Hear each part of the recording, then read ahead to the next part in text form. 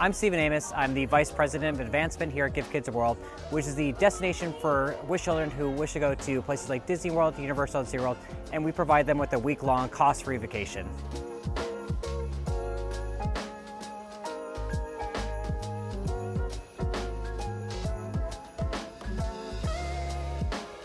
Every child gets the same experience here, no matter what. They get 3 days at Disney, 2 days at Universal, a day at SeaWorld, as well as everything within 100 miles is free for them. So Busch Gardens, Legoland, Kennedy Space Center, Ripley's, Medieval Times, you name it, we have tickets for the families there. But then here on property, we have 4 accessible rides. We have a pool, we have a spa, we have dining halls. It is an all-inclusive resort for these kiddos.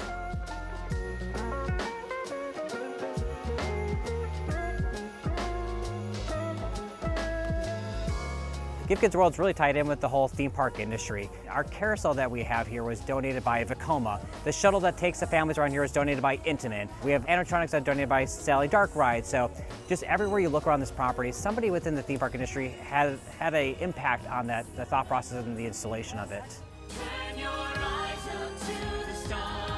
So where we are tonight is at Night of a Million Lights, which is our second year of hosting this light show that's over 3 million lights. The part of the show we're in right now is the Dancing Light Show, so very reminiscent of the Osborne Spectacle Dancing Lights at Disney's Hollywood Studios.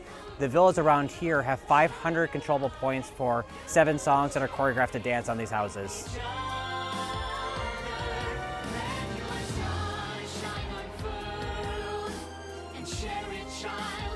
It's so easy to talk about the place, but it's so much better to see it. So let's go on a tour right now.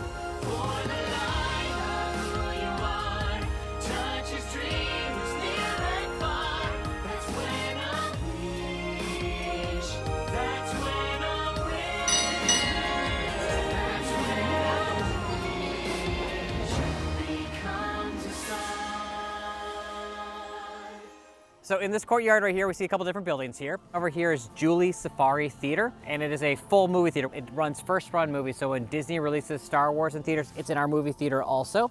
I mean, just imagine a family who, what 7 movie tickets would cost, and the popcorn, the sodas, it's all free here. And then Amberville is kind of like our FEC. There's rides, there's arcade games back there. Tornado has a boat installation back there. All the video game systems are in there.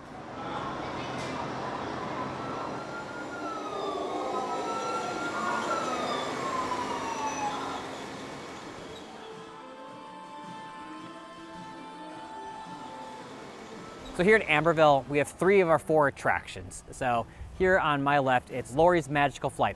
It's a spinner type attraction where you pedal to go up and down, but if you don't have accessibility or mobility in your legs, you can actually either one, roll in your wheelchair or transfer into a seat where you can hand crank to go up and down.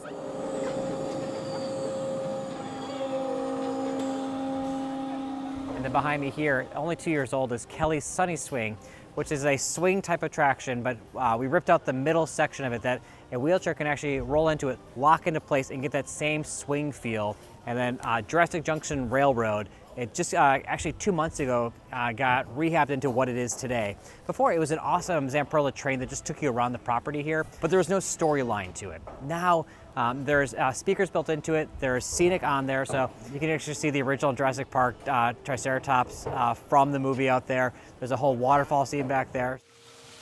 So this is Mark's Dynafoot. It's a 7-hole miniature golf course that was built and designed by Universal Studios Orlando. So every hole has something special on it, either an animatronic or a blacklight hole or something that'll spit water at you. So very, very interactive. I mean, the rock work just on the volcano is so impressive. So very, very detailed miniature golf course here.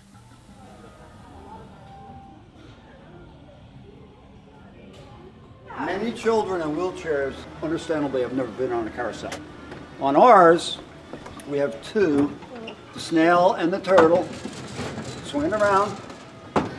Seat comes out, the person rolls in, seat belt behind so it doesn't roll out, spin it around, the kid takes a ride.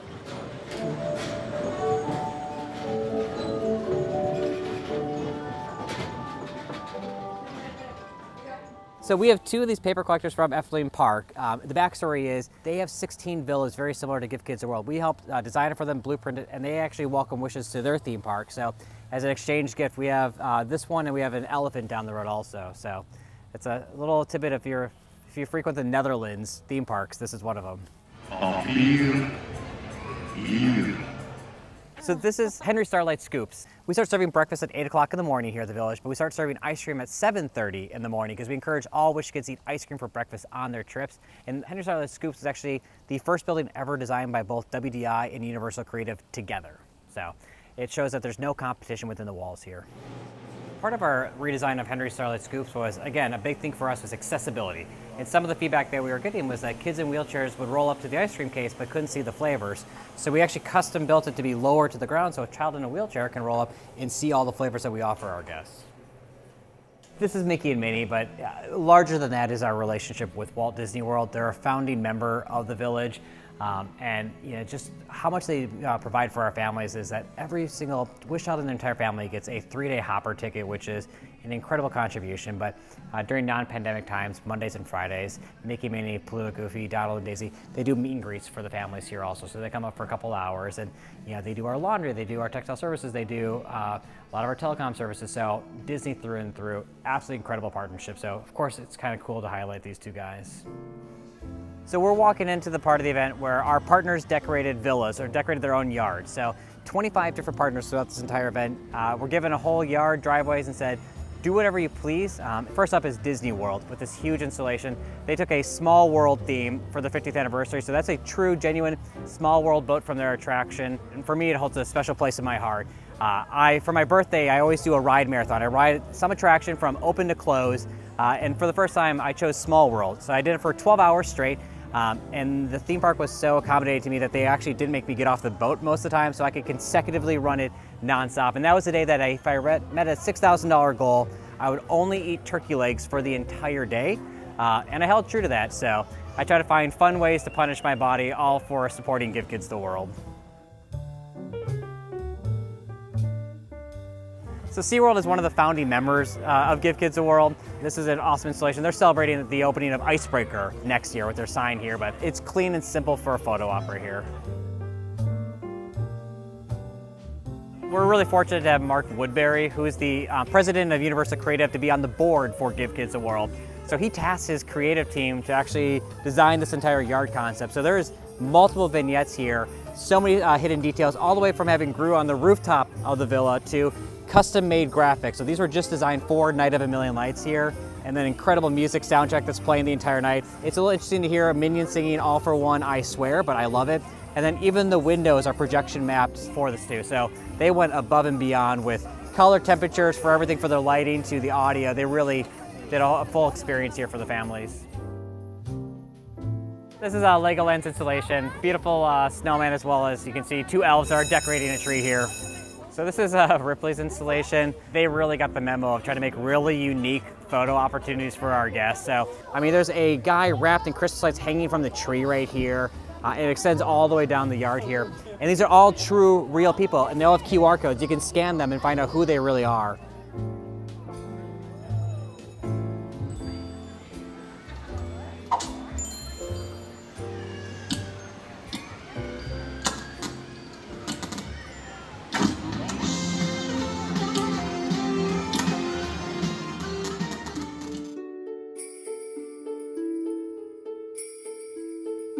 Here at Give Kids World, we welcome families from all 50 states as well as from 76 different countries. And to kind of give you a number, 1 in 8 wishes are international here at the village.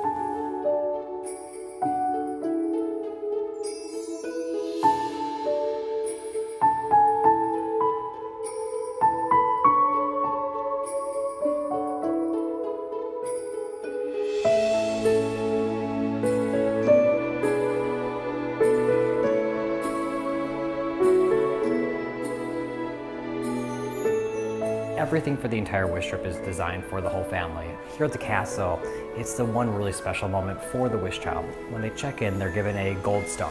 They can write their name, memory, date, whatever they want on there, and it's something that they get to leave behind here at the village forever.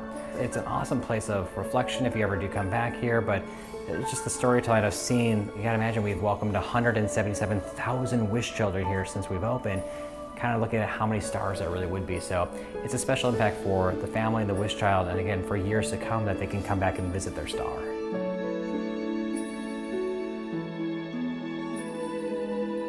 It's been an absolute privilege coming here to Give Kids the World, and we want to do our part to give back. On December 15th, we'll be hosting a live stream in support of Give Kids the World, and all of the ad revenue made from this video will also go towards Give Kids the World. And we also have a fundraiser going on Give Kids the World. The link is going to be down in the description, and anything you donate on there, 100% of that, as well as anything from the live stream, is all going to go directly to this organization. That'll run directly between now and New Year's, and the top donors of the Give Kids the World fundraiser that we're doing will win a private video call with us. This is an amazing cause, an absolutely amazing place. I've cried a little bit today checking it out, and we just want to give as much support as possible, so please, if you have anything, please donate. Thank you guys so much for watching this video, and we'll see you guys next time.